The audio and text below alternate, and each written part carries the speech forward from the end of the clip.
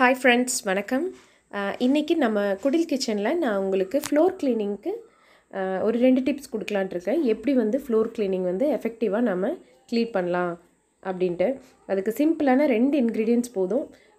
வீட்டுக்கு உள்ளர தரையை சுத்தம் பண்ணுறதுக்கு ஒரே ஒரு இன்க்ரீடியன்ட் தான் யூஸ் பண்ணுறேன். வீட்டுக்கு வெளியே ஒரு இன்க்ரீடியன்ட்.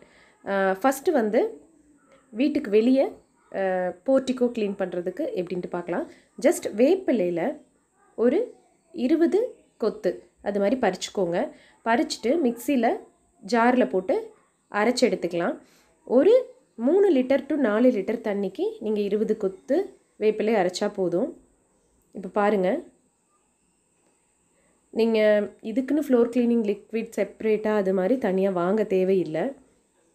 இதுவே ஃபுல்லாக பாக்டீரியா எல்லாமே க்ளீன் பண்ணுறதுக்கு நல்லா சப்போர்ட் பண்ணும். இங்கே பாருங்கள் எவ்வளோ நுரை வருது. நீங்கள் ஒரு 500 ஸ்கொயர் ஃபீட்டை ஜஸ்ட் ஒரு 20 கொத்து வேப்பிலையில் வந்து நீங்கள் ஃப்ளோர் வந்து க்ளீன் பண்ணிடலாம்.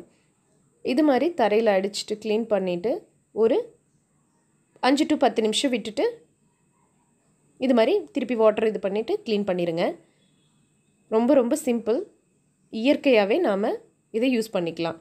ரெண்டாவது விஷயம், வீட்டுக்கு உள்ளர டைல்ஸ் வந்து எப்படி வந்து நம்ம க்ளீன் பண்ணலாம் அப்படின்னு சொல்லிட்டு. So simple.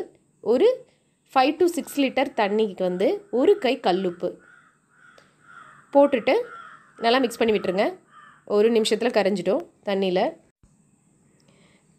கல்லுப்பு பார்த்துட்டிங்கன்னா மெயினாக வந்து இது சயின்டிஃபிக்காகவும் ஒர்க் ஆகும்.